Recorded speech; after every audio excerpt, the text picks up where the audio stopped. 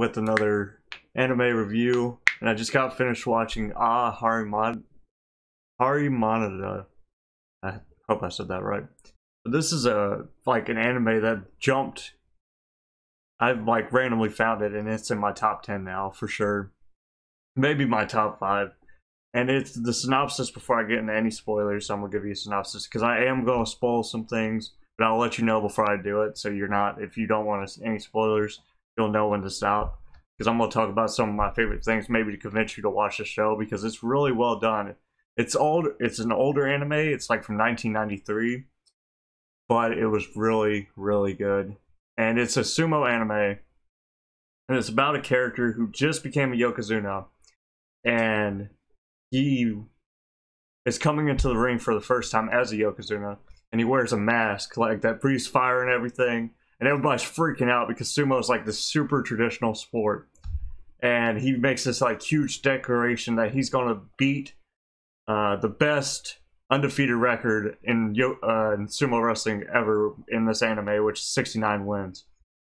So that's where the story is. It's like if he doesn't beat it, he says he's going to retire. So something that's interesting about this anime is that when they're telling you about his record before he becomes a yokozuna, he was not undefeated. He lost a couple times, but the anime really shows his like strength and determination, and it really seems like how maybe becoming the yokozuna changed his mindset and made him a better sumo wrestler overall, and his like determination. And he is literally one of the manliest characters in anime history. And that, like, one of the taglines for the anime when it opens up is an anime that will make you stronger by watching it. And it's believable. I felt stronger. I was like, yeah, this anime's awesome. I want to do sumo now, but I'm too little. But yeah, it was amazing. So now to get into some spoilers about the things the show does really well, parts that I really enjoyed. So because of Harimanada, I can't say his name. Everybody calls him Harima, so I'm guessing that's his name. The anime is just called Harimanada. But Harima, like the thing he does to like attest the association by like wearing the mask, because nobody wants him to wear the mask, and he says he's doing it to hype, which is believable. But he never drops, like, you know how fighters in like any sport, MMA, boxing, or whatever, they always like try to sell the fight. They try to be like somebody that's going to catch interest to get people to watch it. That's what Harima's doing. But his isn't a facade. At first, when I was watching it, I thought it was a facade, but you really find out that's how his character is. Like, he wants to look tough, he wants to be a badass, and he is a badass. And he never shows softness. He never acts soft, ever. He does good things, though. He does do things that are really nice, but he never does anything that's soft in the anime, ever. He is like one of the toughest characters.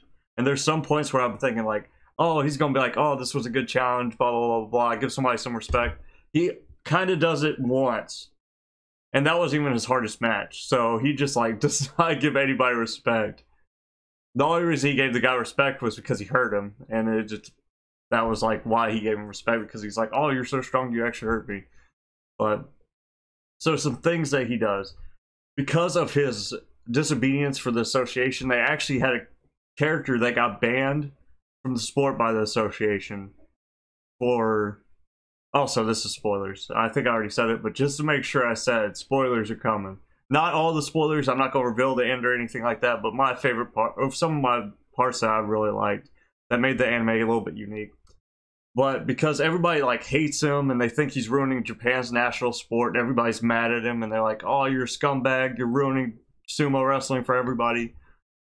So they banned a wrestler for protecting a woman because the Yakuza was chasing her, and he ends up fighting them, and that gives sumo wrestling a bad image because he's fighting people and he's fighting the Yakuza. So they ban him. But then later, they're trying to find somebody to beat Harima. That's their goal. They want somebody to beat Harima so he'll retire and stop wearing the mask, because the mask is the main thing. And they take away the ban on the guy who actually did a good thing. Like, he defended that woman from Yakuza, and Harima destroys him. And you think like Harima would treat people that are like good people a little bit differently, but no, he beats the crap out of them. Like, he will defeat them like the worst way, and then he'll kind of mock them when he wins. But at the same time, he gives them a lesson. And like, one of the things that happens because he's mocking these people is they become better sumo wrestlers. They have determination. They want to defeat Harima, and they actually get stronger. So he, like, overall, he's doing good things for sumo. Like, he's getting more people interested. The younger crowd's getting interested, which they show a lot. And then there's one part, one of my favorite parts, is there was a woman, and she's blind, and right after she lost her eyesight, her husband dies. And then right after her husband dies, her son and his kids die driving to see her. So she has like one lady that's taking care of her. I don't think she's related. I think all her relatives pretty much died. So she's like traumatized.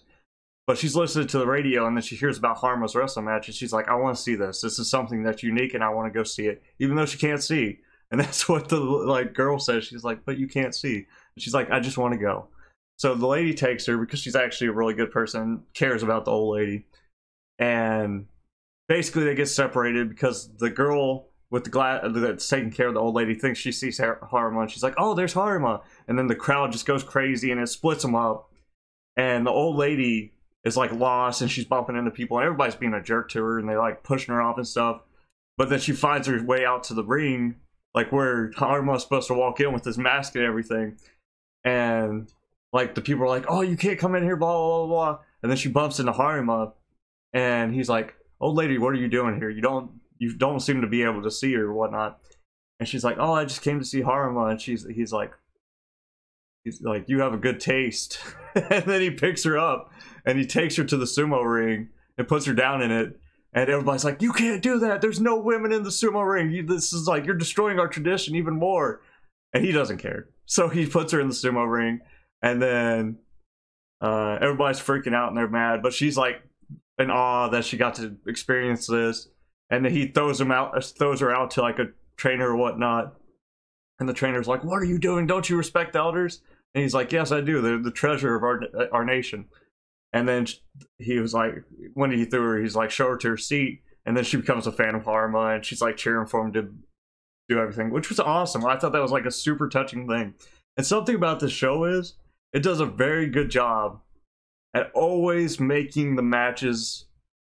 All the matches are very intense. Like, well, not all of them.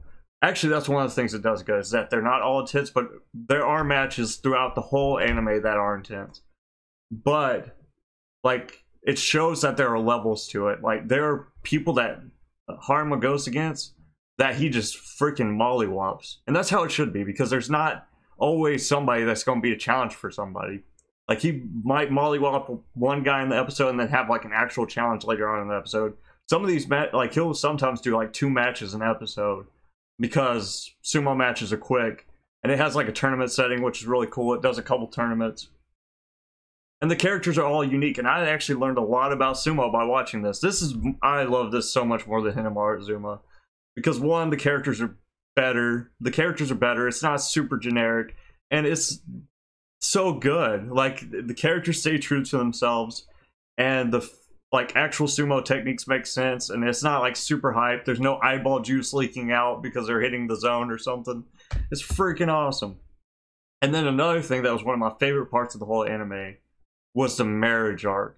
Oh my god, that was so good. I'm not going to spoil anything about it, but there is a marriage arc between Harima and somebody else, and it's handled wonderfully. I thought that was awesome. You don't see that in anime. Who gets married in anime? The only one I can really think of off the top of my head is Bakuman, and that really just happens at the end. It's kind of glossed over. This is an arc in the middle of the anime about him getting married, and it's great. It is awesome. I love it, and they handle it very uniquely. And it shows a lot about Japanese culture and how they treat things. They don't like change. They don't like people being this radically individual person. But Harima is. He is a very individualized person, which is looked down upon by Japanese culture. And you just learn a lot of things in general. The matches are awesome. And one of the things is you learn more about sumo wrestling, because when Harima goes against somebody, they'll have like a special technique, or they'll have something they're really good at, and usually Harima will like try to overcome it. He won't just try to like beat them. He will try to beat them at their game, usually. Sometimes not. Sometimes he'll actually just embarrass them, And some of the ways he wins are just awesome. And he has like some feats that are great. Like one time, like some Chuck Norris like feats. You know how sumo wrestlers have that stomp where they stick their leg straight up in the air and then they drop it down and it like makes a huge poof. Well, his mom gets sick and he goes to visit her. This is another good part. And she's sick and she's like, oh, you're bringing dishonor to us, blah, blah, blah, blah, blah. And he's like, no, I'm just, he doesn't really even justify himself, but he does the stomp and he's like, erases the sickness ghost from her. And he does a lot of crazy stuff like that. Harima is like really OP, but he's one of those characters, and he has a very good point. I really enjoyed it. Like, this is one of the things I kind of think I knew, but I didn't have anyone explain it to the way he puts it, like the words he put it in, is that luck favors the strong, especially in wrestling, sumo wrestling in this case.